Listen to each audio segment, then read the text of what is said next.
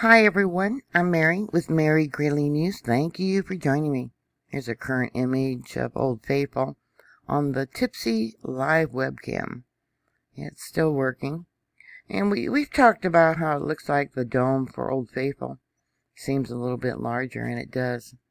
Currently it's 28 degrees there. Tonight will be -2 degrees. But here's the latest of what's going on with Yellowstone. Here we have the seismometers. On the left here is the monitor for Norris Junction. In the center is for Yellowstone Lake. Yeah, look at all those marked in red.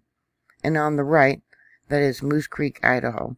I don't have West Thumb on there. That monitor is not working. USGS is only reporting 1 earthquake for today and 26 for the entire week. The only one they are reporting today is a 0.9, which was a quarry blast. And you notice it's minus 2.0 kilometers above sea level. So that would be almost 1.5 miles from sea level, and all earthquakes are measured from sea level. But here on the seismometer, the most significant earthquake of all those that are marked, and marked in red means the geologists were alerted that this earthquake did happen, and they're to come in and review the earthquakes, was at 10:05. Again, this is Moose Creek, Idaho. This one here would be Norris Junction, and the one on the left would be Yellowstone Lake. And there's its signature with the spectrogram, and we'll look at the actual signature of that earthquake. There we go. Here's the signature that I pulled using IRIS Jamison's file at Moose Creek, Idaho. I'm going to pull that, but I want to show you these other earthquakes. This is Yellowstone Lake. We'll go back to that in a minute. Yeah, they're not reporting this earthquake, and I'll make it larger. And we'll change the horizontal. And then I want to show you, well, actually what I'm going to do is pull the file at Norris Junction so you can see it was picked up on 3 different monitors. Let me bring that down. Came in very small at Norris Junction, and I'll make that larger. And then we'll pull it from Yellowstone Lake right there. Yeah, they're not reporting it. It came in small here at Yellowstone Lake, but that's the signature. All right, Yellowstone Lake, yeah, that activity continues. There's a large section there that I'm going to pull. And then I'll pull the other ones. We'll pull this one over here.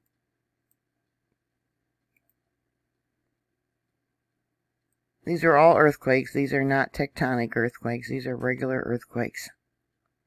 Anyway, that one there was the largest that I saw here, comparing them to my different monitors that USGS is not reporting.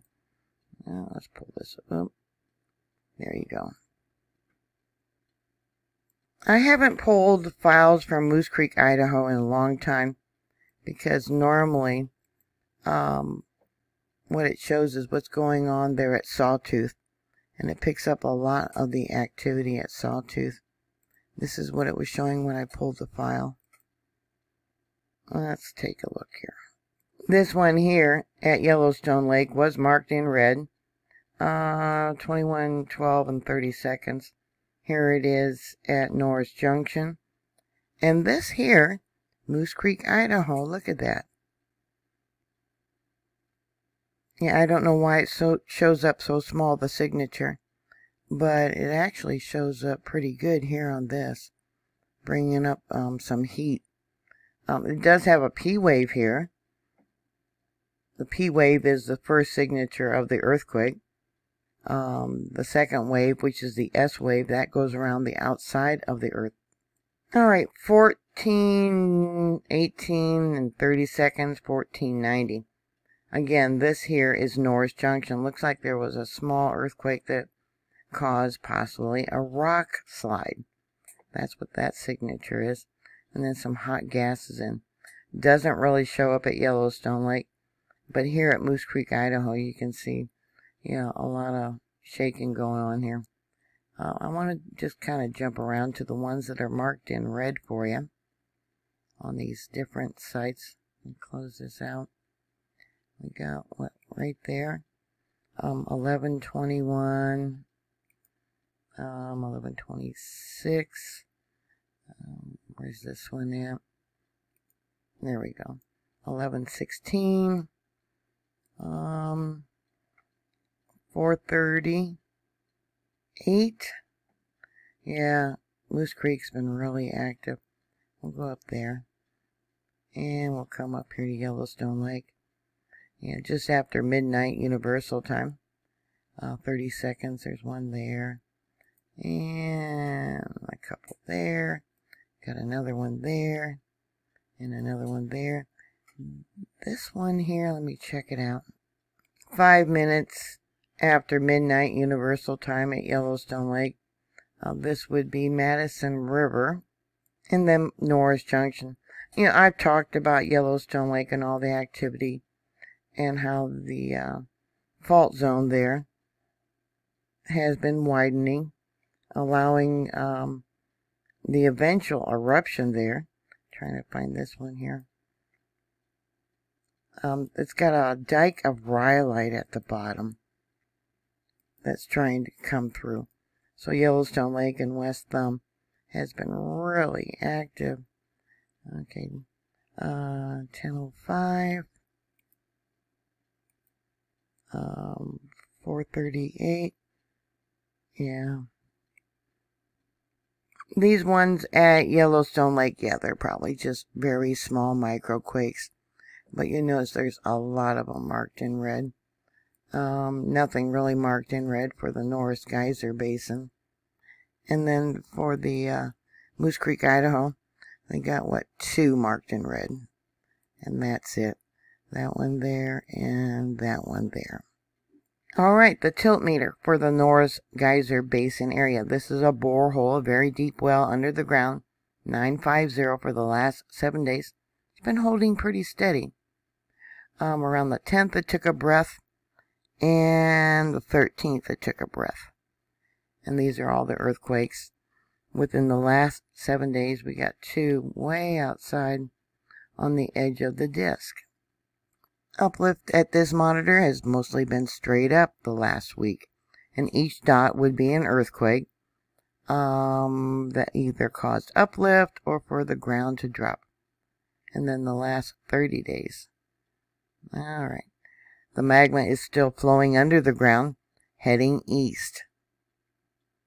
The monitor for Grant, which is on the southwestern part of Yellowstone Lake. And let's come down to the disk.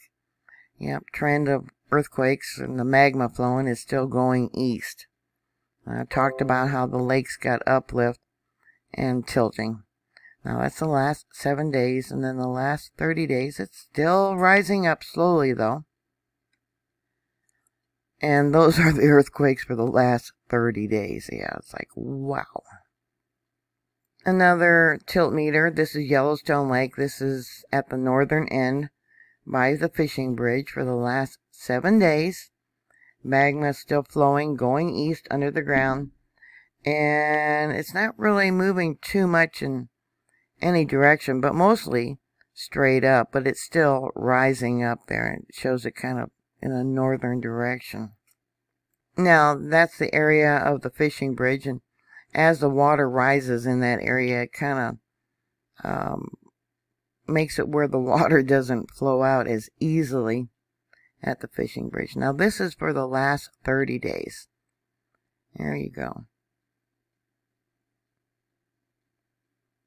The tilt meter for the Madison River area. Alright, for the last 7 days. And it's kind of still going east, but now it's kind of swinging it a little tiny bit towards the north. And again, each dot would be an earthquake for the last 7 days. And then the last 30 days. Yeah, Mount Etna there in Italy erupted today with a huge plume of lava shooting out of the ground. You know, the core of the Earth is heating up, and because of that, we're going to see more eruptions as the Earth heats up. The magma that's under the ground, certain minerals separate. Nickel, being one of them, rises more quickly than other types of material. And I think it was about 2 years ago that they announced that the Earth's core was heating up. You know, and I wonder if that's got anything to do with the weakening of the Earth's magnetic field. Has any research gone into the last magnetic polar reversal, or flip as they call it? Did the Earth's core heat up back then like it is now? You know, they do know that during that time when it reversed, that there was an increase in earthquakes and volcanic activity. Here we have another borehole for the Norris Geyser Basin area, borehole 205, for the last week. And yeah, let's see the magma here. It's not going east. Yeah, it's right in the middle between, north and east. Okay, so let's go down to the last 30 days. Yeah, top is north, bottom is east. Yeah, interesting. Anyways, that's all I have for you right now. Yeah, it's a little quiet right now. The quiet before the storm. Yeah, good question. Short and to the point. Anyways, if you have any thoughts or comments or questions, please put it down below. Thank you for watching. Thank you for subscribing. I'm also on Twitter. And if you wish to support my work, I'm also on Patreon. Please stay safe, and I'll talk to you later. God bless you. Bye.